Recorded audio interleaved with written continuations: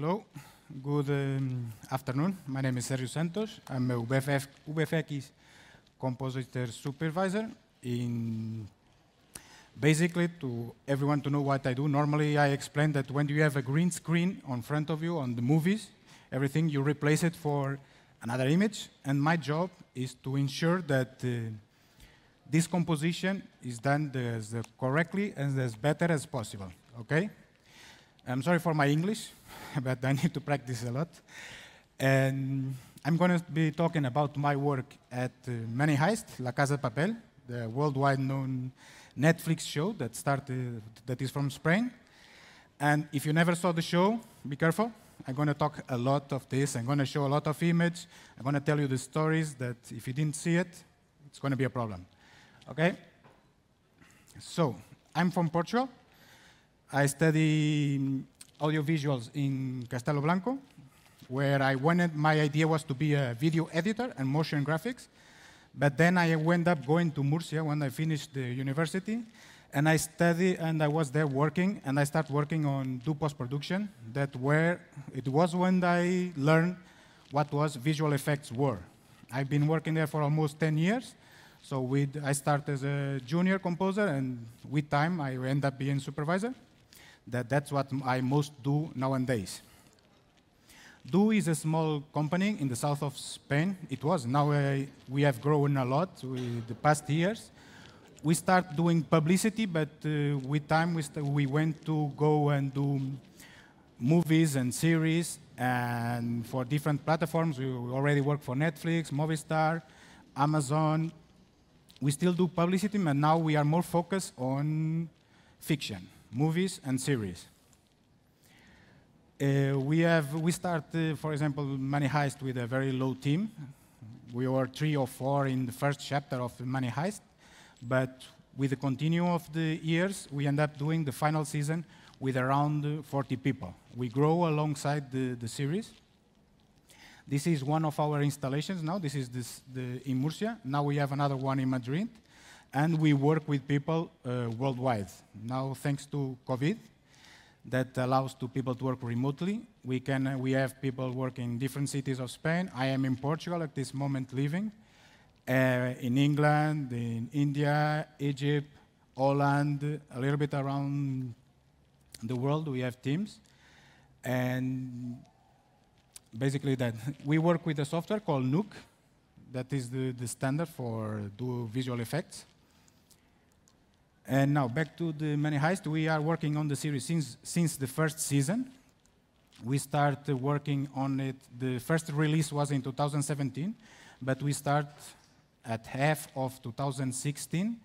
At the beginning, the series was released only in Spain, only in Antena 3, a broadcast TV in Spain, only 2 seasons. At the end of those 2 seasons, it was supposed that the Money Heist was over, but luckily it enters to Netflix, and there was a boom, and it was famous worldwide. So after that, we came with the 3rd season, 4th, and 5th that was released last year. In first season, at the beginning, it was supposed to be a series with small effects, not big stuff, and that's what we did. And with the continuance of the story, when we went to work for Netflix, the people that wrote the scripts decided we should go bigger and bigger and bigger on the series. So, for example, in first season, we had around 800 shots to do in VFX in first season and second season. And third, this grows, and final season, the 5th one, was madness. We had a lot of shots to do because the script required that, because the audience want to see more and more, and the series needs to be more spectacular than the first one and the second, and the 5th needs to be, because it was the final season, needed to be even more spectacular than the other 4 before. So we did a lot of work on this one. So now, my job as the supervisor consists in supervise every compo. Basically, that when we have a green screen and the comper do the comp. I supervise everything is on place, the colors, the tracking, and so that the final result is the best as possible. When we receive the shots from the client, I am the one that distribute that between the people that is going to work. You're going to do this, you're going to do that, you're going to do that. I'm also responsible to try to keep the due date. We always have tight schedules to do the things. Only about, you think that we have 1 year to do all of this? No. For one episode, we have more or less 3 weeks, 1 month in best cases. Sometimes only 2 weeks for doing an entire episode of 200 shots, 2 to 3 weeks. So we have to be very careful, and you have to organize a lot of stuff so that everything can stay in place. I also do meetings with clients to understand what they want, and in case they want something that is not possible, I have to give them an answer, a solution for the problems. And now this is the demo from the first season we did. As we can see, we did a lot of screens, monitors especially, some cleanups of problems that occur during the recording. That we do a lot of cleanups. When you think about a show of visual effects, you always think about dragons and spaceships and lots of those things, but sometimes what we most do on this kind of shows is cleanups, cleaning things from mistakes that happen during the recording. In this first season, as I told you, we did the visual effects were not as bigger as in the end. We did a lot of screens and a lot of firearms, because of course you cannot use real firearms on set. And even if you use blanks only to produce fire and smoke, that's not very common to use, because it produces sound, and the actors then, if they have a dialogue, it mixes with the sound of the dialogue, so you have to cut and then do it again. So all the shots, 99% of the shots of the show were made in post-production. If in 25 seconds, in 1 second, that is 25 frames, you see 10 shots, we did all one by one. In a big sequence, we have a lot. We did a lot of this. It was hard work that we have to do, but with time you get used to it, and we were able to find workarounds to make it faster to do it. And we also did a lot of screens. We do screens, we can do insert a real image, but normally we don't do that, because sometimes when we are going to shoot on this set, the image that go inside of the screen was not already recorded. So sometimes we record the first scene in 1 day and the inside of the screen 5 days after. So we used to go to green screen so that everything works. On the left side, we have the first season. It was broadcast on Spain, small production, less money. Right side, we have worldwide famous Netflix and everything. We went from doing 1 screen on a table, small stuff with professor crossing around, to doing 15 screens at once, all blue screens, or 4 beneath, or 10 beneath, green screens, and continues. The show went from small things to bigger and bigger and bigger and bigger. This is the demo from the 3rd season.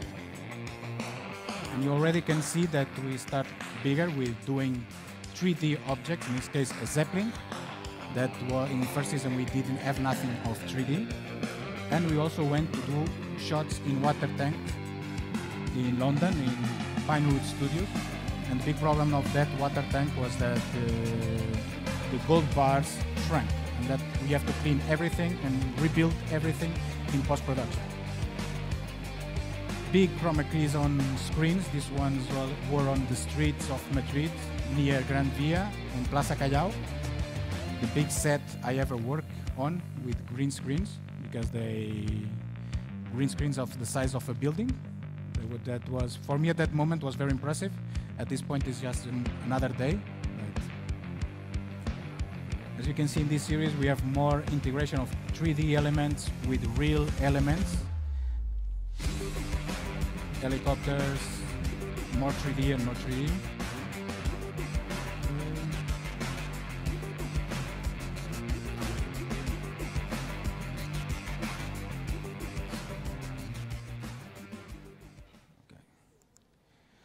So comparing with the last season, we did a lot of 3D. As I was saying, we continue doing monitors.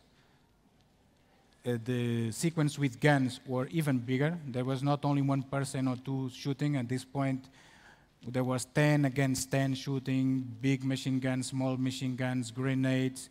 We did most of the explosions also and breaking walls. There was real material happens, real FX effects that were on set, but we have to make more things to it, because if not, there will be a little bit poor. But now I will focus on how to create an effect. In this case, the Zeppelin sequence that was at the beginning of third season. As all big sequence of effects, we start with a storyboard. Just to understand what was written on a script, we pass it to paper, we have the storyboard, and we can start to see all the shots that we are going to need during the part of 3D production. And to understand if we need to cut something, to add more things. Then we went to drawing, to concept art. This is one of the many draws we did, and this was the one that was approved. Then we went to production, but when we arrived in 3D production, we realized that what was good in a drawing was not good on 3D, because, for example, the box beneath, it's a little bit weird, so it didn't fit what you normally see in a Zeppelin. So this is not the final version, but this is a way that we use to measure things, to compare scales.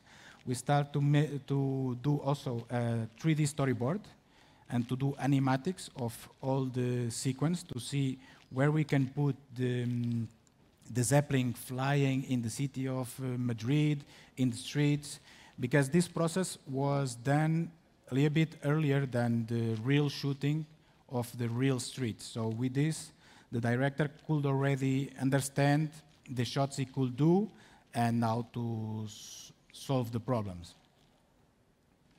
And this was the final Zeppelin. It was white, not red. The box beneath, the cabin that was beneath, was more natural. This one seems that can transport people. The other one, no. But this was, at least at the end, this was the final shot. And we can see here the final result of 2 shots. In the one beneath, we can see that the day we went to record, and this is one thing that you cannot control when you are outside of a set, outside of a camera key, you cannot control the weather. You can try to predict, but you cannot. So in this day, we shoot with a blue sky, with the sun and everything.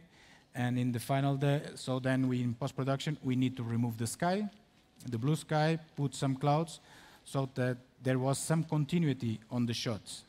And this is one of the things I have to do as supervisor, is to guarantee that there is a continuity between every single shot, VFX shots, with the real thing. So there could not be one with clouds, the other one without clouds, so I have to maintain coherency during all of this. In this sequence of the Zeppelins, if you didn't see the show, they release money. There is a moment where they release money from the cabin that is attached to the Zeppelin. All of the money that is falling on the upper picture is 3D. We did everything in 3D. The people that is beneath is also 3D. It's a crowd system, because it was easier than put a lot of people there screaming, running around. But the image below is with real people, with real money following. And I put the word fake there because this one is all fake because it's 3D, but this one was, everything was real there except the money. The money, we impressed the money, 50 euros bills, the same color, the same image, everything, but because to guarantee that no one used that fake money in other places, we wrote the word fake on the bills. It was amazing, the idea, but then we have to check every single frame, every single build that was falling from the sky to guarantee that there was no fake written there. So we have to erase every single build that was falling from there. This was weeks and weeks reviewing every single frame from the show, and this was a little bit madness. You can see there the down image, there is falling a lot of real builds, checking every single one of them. Madness. This was the big set that we have that day. Then we replaced all the chroma keys for image from the professor and the acting.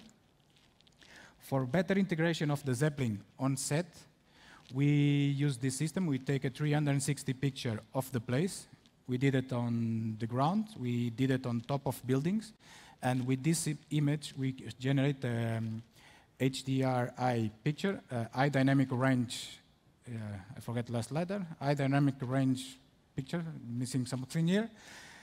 When you use that image to illuminate the Zeppelin, so that the Zeppelin has the same light as in the real situation that we have here. Okay. So now I'm going to jump to season 4, and you can see that it's going to be bigger on VFX. We have more 3D shots, full CG shots.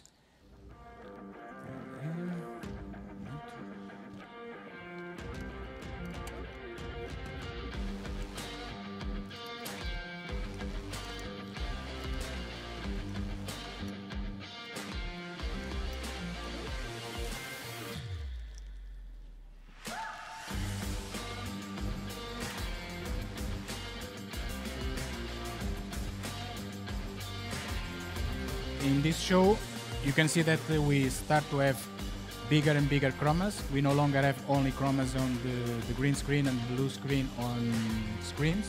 We start to have this also in the real actions with cars, with actors, or with everything on the back is green screen, or this situation where we need to make a set extension of the place where the professor was.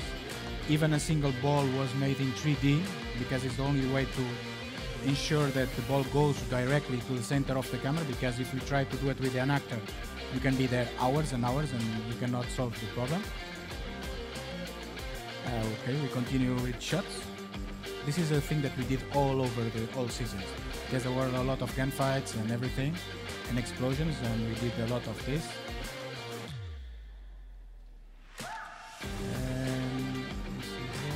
What I was talking about, full chroma sequence. We record everything in Madrid, but we put then the people in, the chroma allow us to do that, in the Sahara Desert or everything. And that's it. Green screen, blue screen, why we use this? Mainly because of the tone skins. They are the complementary colors of our tone skin, that we are more red. So this helps us to separate from the background. Also because of the hair. Normally no one has green hair, blue hair. In case you have blonde hair, it's better to go with the blue screen. Not always, but most of the times. And every time we have to shoot, we have a sequence, we have to think everything right. If we go for a park, there is a lot of grass, trees, and everything, we cannot go with the green. Or we could, but then we have more rotoscopy work after. And so we have to think everything, planning everything before, like we did in the Zeppelins, storyboard, analyze all the problems we are going to have, and to choose the correct color for the background. There was a few sequences where we used red as a background color, because the scene was very red, and putting green or blue, it was going to be the problem, so we used red.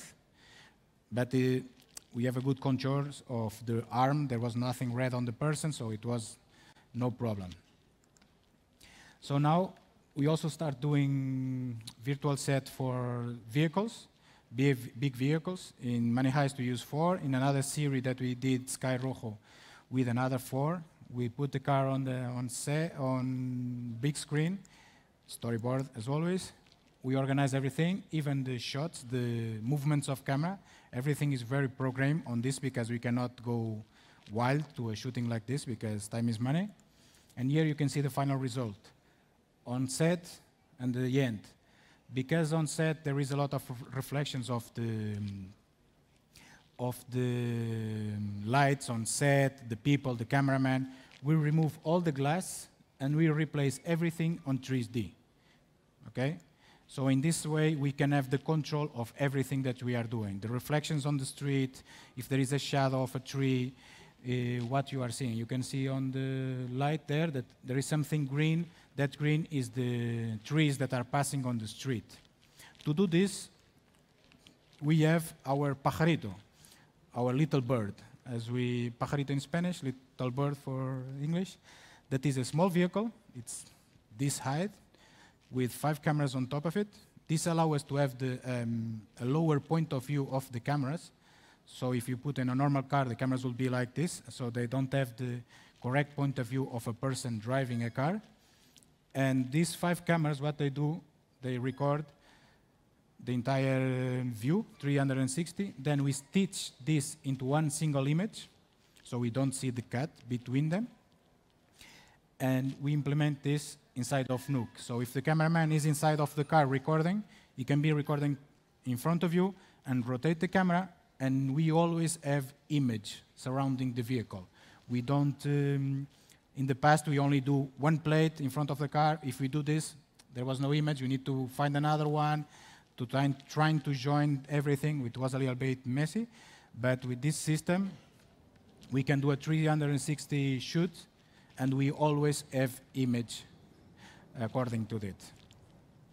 Okay, so in this case, another example. No windows, no crystals. We put a 360 degrees background on the backyard. Then we put the mirrors and all the car in 3D. And now, let's go for the last season, the big one.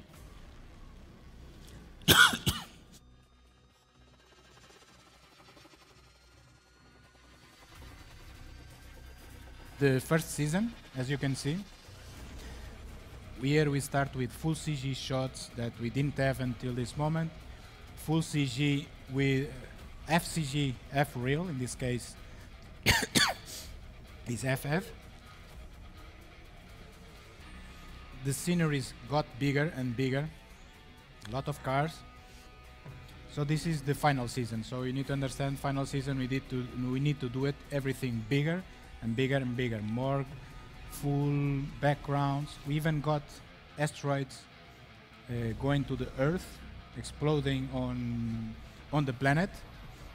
When I read the first time the script for this, I called my boss and I was like, are you sure we are going to do this? Because this has nothing to do with money heist, following things from sky. Why are we doing this?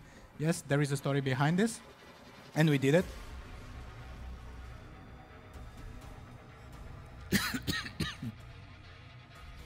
Also recreating a lot of vehicles. In this case, this was this shopper.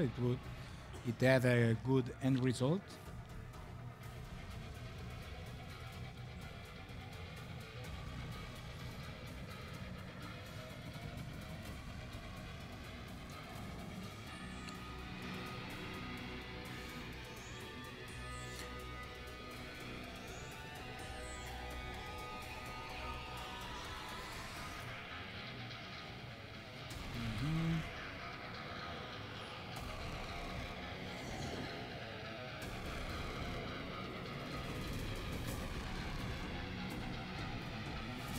We do a lot of this, as I said before, a lot of cleanups of a lot of things, cables. In this case, there was that structure there that was not supposed to be there, and we need to remove it. As we can see, asteroids, full helicopters on 3D, full background chromas, explosions, the Antarctica, and more things that we have a lot of screens. The final season was the Total Madness. And this is just an example how many shots we have per chapter. We have 4, 5, above 200. And think about it, in only 3 weeks. 3 weeks to 1 month per episode. Sometimes they overlap. So thankfully this season happens during COVID, so we have a little bit more of time. Sometimes we have some breaks in the shooting, so we have more time to do the effects, but this was the average. 3 weeks for the entire episode, a little bit more sometimes, but not more than that. So I'm already finished, so I want to finish with this one. This is a good example of what a composer do, because 3D department send us. People think that everything comes from 3D, and we don't do much, but no. They send us all the material by separated. The lava, we need to put a little bit more bright on the lava. For example, the smoke is not 3D smoke. The smoke is a real smoke that we record. Then we put inside of a 3D scene. The flares, the comets, the clouds on the background, I believe they are also real. They are not 3D. And the mountains are also real. So we grab 3D elements. We grab 3D elements and mix with real elements. Jesus. This is the shot. Oh. Okay, it's not working. It was supposed to play the video, but we already saw the... You can? Okay, it's not working. No. So that shot over there, it started with... This time was not a storyboard. This one, I like to show this one because I did it. One weekend at home, I was 2 hours, and I say, we need a good example of how to create this sequence. And the example that I create was this thing, completely equal to the final shot. So this was an animatic of what is at the end was going to be this thing. So it works, and everyone was happy. And now I only have a few examples of what you create. In this case, the almost full CG will work, except the clouds, they are real. We're starting for doing a scanner of the real platform. We use a drone that take a lot of pictures around the platform, round, up, all the sides. We also take it by hand. We join all the pictures and we make that rough 3D. The technique is called photogrammetry. And after we clean all the imperfections, you can see that we cannot use that. We end up with something like this that we need to finish using 3D elements. And this is without the final comp, and that's the final shot after everything was on place. And this sequence worked really fine. The shopper, also all in 3D. Sometimes we use the real shopper, other times we use the real 3D, the 3D. The 3D was always, one it was flying, the other one, this one, and the real one was always on it was on the ground, okay? Another sequence, real mixed with 3D, and we give the sensation that this was in the Arctic. On the reality, I believe this was in Tenerife, in an island near Africa, but we put them some ice and it was good. And to finalize, I want to show you what we mean for cleanup and mess that happens during the shoot. In this case, it was supposed to be everything like this, but when the gold bars entered in the water, they shrunk. And we have to replace almost every one and single gold bar in every shots, around 20, 25, 30 shots. It took us about 1 month, 12 to 15 people work on this daily, only cleaning this. We did a lot of 3D shots, everything was amazing, but the worst part of the job was, I believe, of the 5 seasons, it was cleaning this, because this was very, very hard. And that's all from my part. This is the logo that we create for our company, for the shirts that we do at the end of every season of our works. We are the monsters, the compers. We are the monsters because we work in very dark places, so we call ourselves the gargoyles, because we don't see the light, many hours in low light, so we made the mix between the gargoyles and the many heists, and that's it. I hope you like it, and if you have any questions.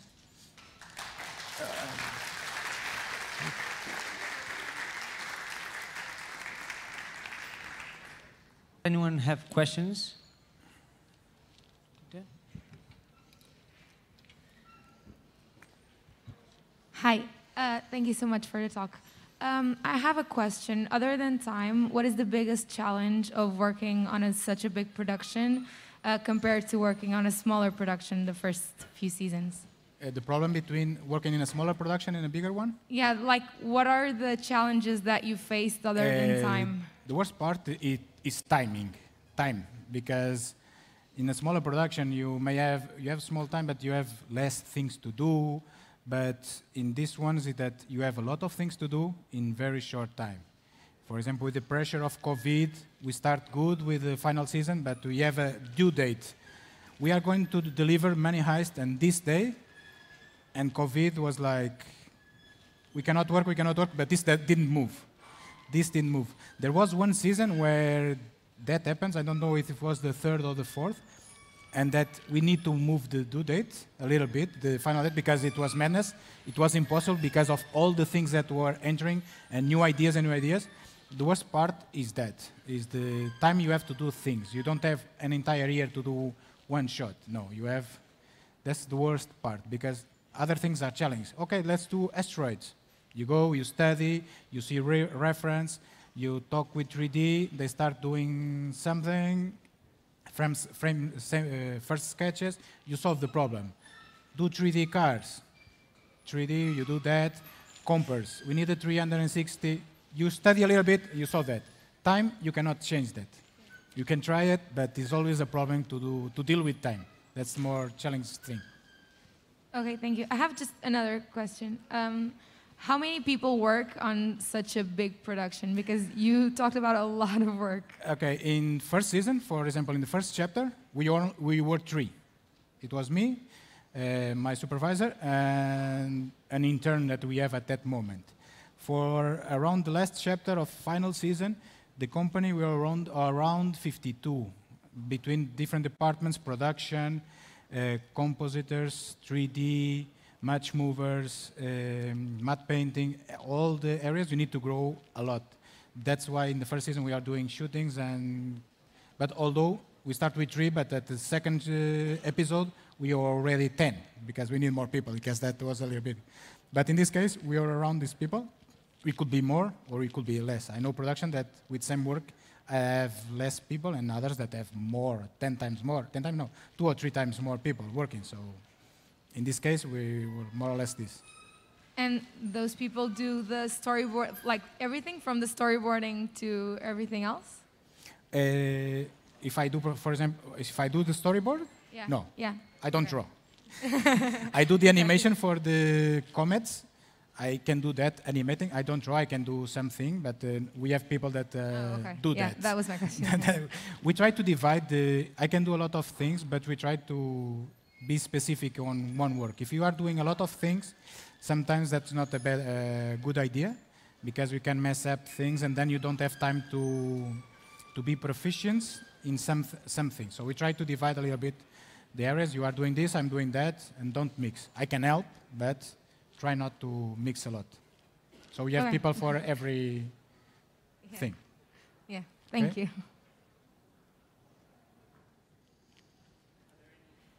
Any questions? Yes.